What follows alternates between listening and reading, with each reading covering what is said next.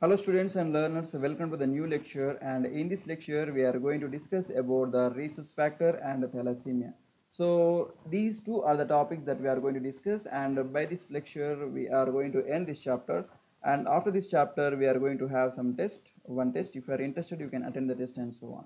Okay, and the test may begin within 1 or 2 days or maximum of 3 days, and so that within these 3 days of time you can prepare for the exam so that to score good marks and so on. Okay, so here the rhesus factor. So what is meant by rhesus factor? Rhesus factor means, wait a minute, so the rhesus factor means it is a protein. It is a protein, or you can call it as an antigen. So what is meant by antigen?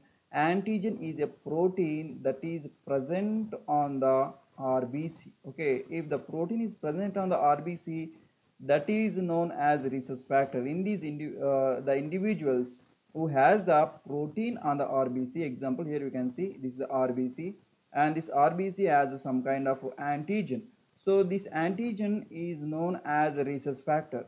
So the people who have the rhesus factor or the antigen on the RBC, they are known as Rh positive, and the people who don't have the antigen on the surface of the RBC, they are known as Rh native.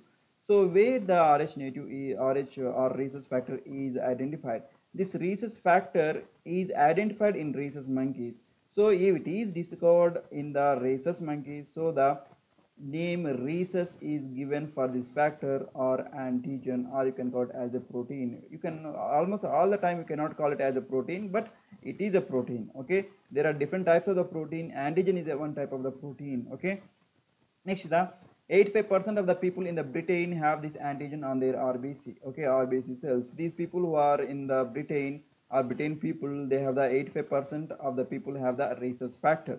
Okay, it means they are Rh positive persons. Okay, the presence of this antigen is known as rhesus positive. Just now we have discussed, if the antigen is present on the surface of the RBC, they are known as Rh positive individuals. If they don't have any Rh antigen or a rhesus factor on the surface, they are known as Rh native. Okay, so next is they do not carry antibodies to this factor. For example, presence and absence of these Rh positive and negative, the plasma, okay, the plasma do not have any Rh antibodies. Okay, no Rh antibodies in here. So what is meant by antigen antibodies? Both are proteins.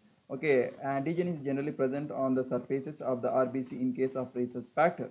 Okay, so when the Rh positive blood is transfused to the Rh native persons, the Rh factors will be produced and causing the death of the RBC cells in the destruction. For example, let us consider this is the person. Okay, the person having the Rh positive person is donating or transfusing the blood to the Rh native person. Rh native person means no Rh antigen. Okay, so Rh native. So if the blood is given from the Rh positive to the Rh native persons, what will happen? So there is a production of the Rh factors. Rh factors will be produced in the Rh native person. Okay, Rh native person, as a result the RBC in this person will get destroyed. So RBC which is present in the Rh native person will get destroyed due to the Rh positive or due to the Rh factors. Okay, so as a result the Rh positive persons should not donate the blood to the Rh native persons. Okay, and next is marriage between the Rh man and also Rh woman likely to be the Rh positive baby. For example, here you can see this is the father. Okay, the father is Rh positive and also the mother is Rh negative. So as a result, what will happen? There is their baby may be Rh positive baby. Okay, the baby will be the Rh positive. So okay, fine. What will happen? So when there is delivery, so there is a mixing of the blood. Okay, the mixing of the child's baby child blood with mother's baby. Okay, mother's blood plus child blood will get mixed. Okay, there is a mixing. So as a result, what will happen? The mother's body has Rh native blood. Okay, Rh native blood. As a result, Rh antibodies will be produced inside the mother's body, and in each and every delivery there is an increase of the Rh antibodies inside the mother's body. Okay, So as a result, what will happen at some point of time, this Rh antibodies is increased in the mother's body, and there is a increased level is going to kill the RBC, okay, RBC of the child, okay, RBC of the child. So as is, what will happen, the child may die, okay. Why? Because this antibodies is going to kill the Rh positive baby, okay. Rh positive baby will get killed. So due to the antibodies, Rh antibodies which is there in the mother's blood, these antibodies is going to move from the mother blood to the child blood, and in the child blood, there is RBC in the child blood, and the child's RBC will get destroyed by these antibodies, okay. So this is the condition. And increased concentration of antibodies deliver in the each delivery like to be passed to the into the RBC bloodstream, leading to the death of the RBC cells, Rh positive RBC cells. We will discuss about it after a moment in detail. So to prevent this condition, the complete blood transfusion is necessary to replace the blood containing antibodies for rhesus factor. So how you can prevent such kind of disaster in these people? Okay, what you are going to do, you are going to replace the blood, okay. The blood is replaced, the child's right after the birth of the child. So the child will have the Rh positive antibodies, okay, Rh positive antibodies. As a result, these Rh positive antibodies has to be removed only by a process is known as a transfusion, okay, the blood transfusion, or you can call it a complete blood transfusion is necessary to save the baby, okay. And not only that, the same Rh positive antibodies can be removed from the baby when the baby is inside the womb, okay. Even though the baby is inside the womb of a mother, so this transfusion can be done, okay.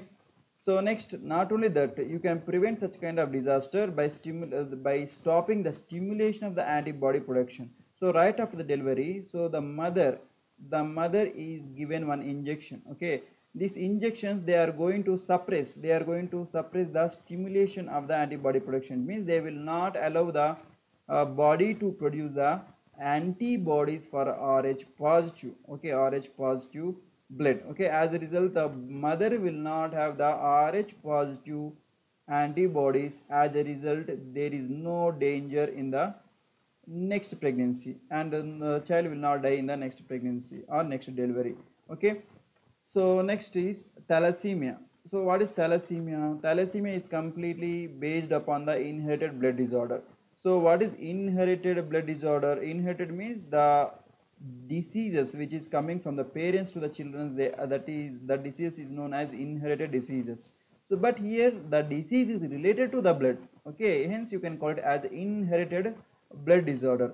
So this blood disorder is caused by the hemoglobin deficiency in the RBC cells. So the people in the last lectures also we have discussed that there is RBC. The RBC cells contains hemoglobin proteins. It is a pigment. Hemoglobin is a red color pigment. So this pigment, if you zoom into it, you can see there is a proteins, okay, there is the proteins. So these proteins are four. There are four hemoglobin proteins. These hemoglobin proteins are going to carry the oxygen, okay. So these hemoglobin proteins are going to carry the oxygen, and when these proteins are defective, okay, when these proteins are defective, they cannot carry oxygen to the body, okay. As a result, the persons are going to suffer a lot, okay. And deficiency of hemoglobin cannot carry enough oxygen to the body tissue, hence the condition may be mild to severe. Mild means normal, severe means very very danger diseases, okay. So there are two types of thalassemia based upon the damage. So that is alpha thalassemia, it means alpha proteins are damaged or defective. Beta thalassemia means the beta proteins of hemoglobin is defective. So based upon it, you can based upon the damage, you can classify into alpha thalassemia and also beta thalassemia, okay. That is completely based on the defective part of the hemoglobin. The symptoms of thalassemia is anemia. What is meant by anemia? Means less blood, okay. If the hemoglobin is less, the RBC also contain less, and as a result, the RBC cannot carry sufficient amount of oxygen to the tissue. That condition is known as anemia. And also the symptoms like enlarged liver is going to increase in size. Not only liver, the spleen is also going to increase in size. and increased susceptibility to the infection. Susceptibility means the chance. These people have the more chance to get diseases, that is known as infection. Next, they have the slow growth. These people will grow slowly. For example, especially the children. The children who have the thalassemia disease, they will grow very slowly when compared to the normal children.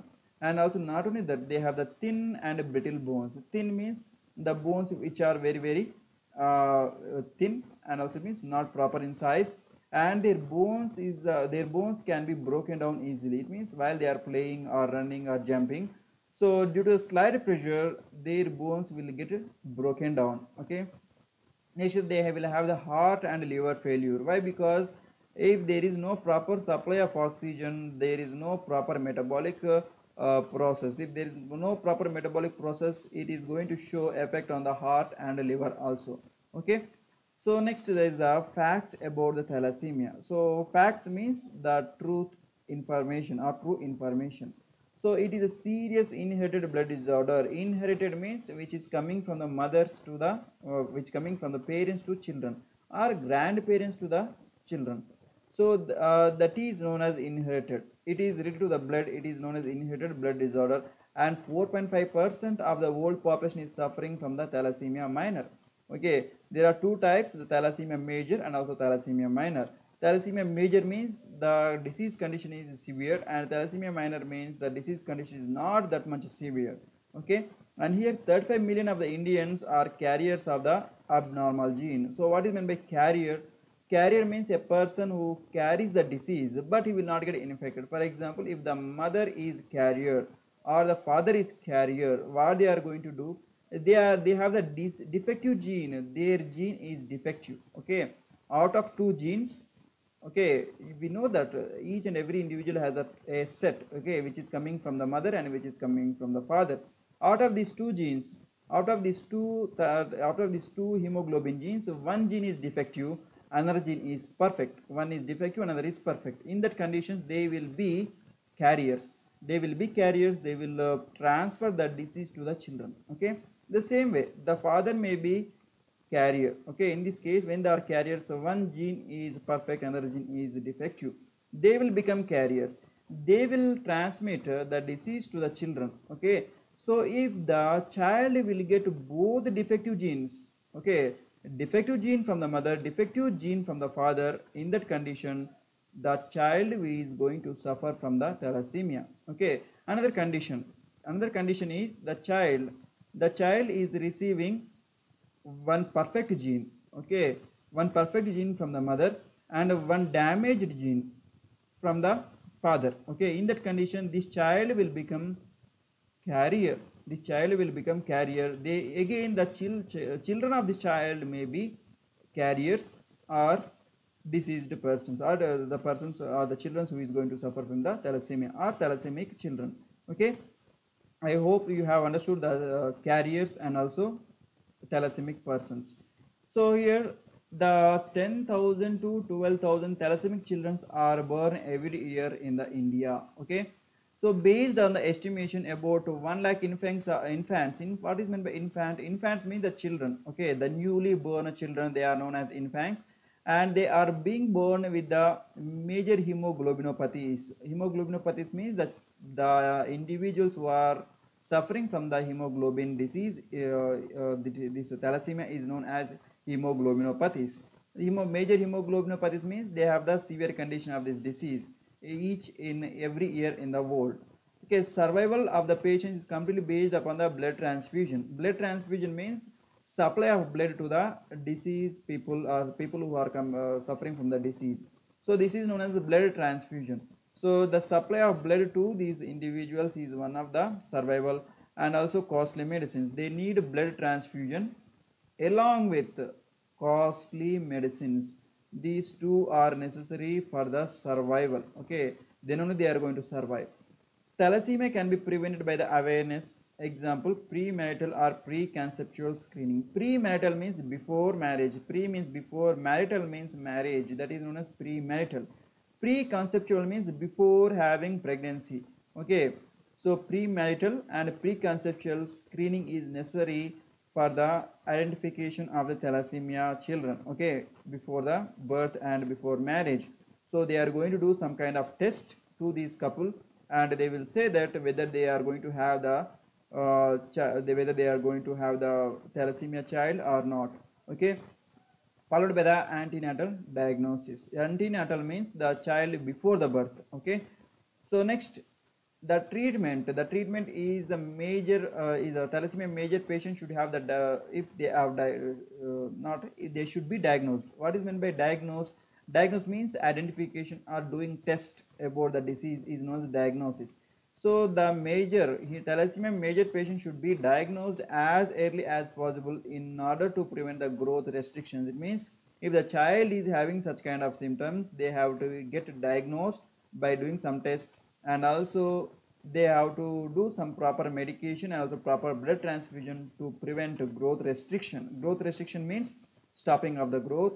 Next, the fragile bones means the breakdown of the bones, and infections in the first year of the life. It means in the first year of the year after the birth.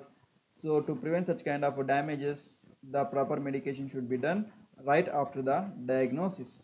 Okay, hemoglobin level should be monitored closely. So how much amount of the hemoglobin is present in the blood? That is known as hemoglobin monitoring. Okay, 70% of the children show the signs of the poor growth and developments. These children who are suffering from the hemoglobin, 70% of them have the poor growth.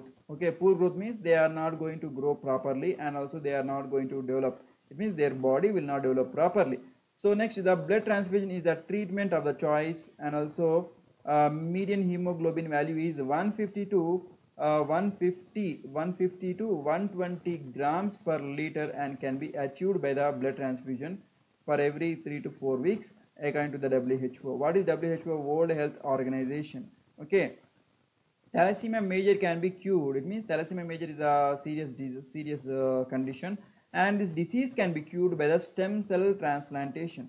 So what is meant by stem cell? Stem cell means these are a type of the cells. These type of the cells can differentiate into any cell. For example, let us consider this is a stem cell.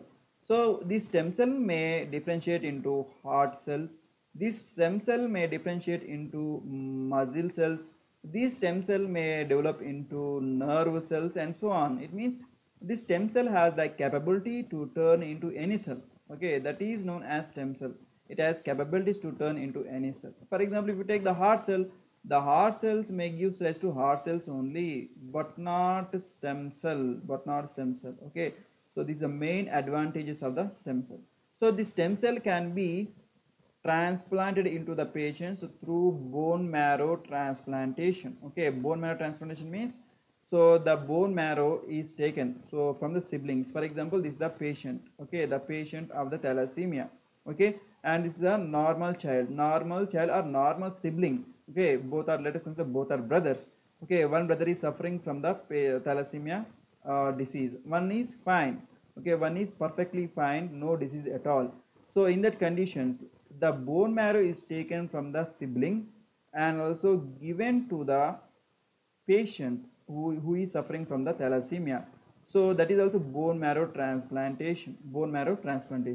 It means the bone marrow is taken from the normal child or normal brother, and also transferred to the thalassemia patient. Okay, so when it is possible only when the patient's sibling should have the identical tissue type.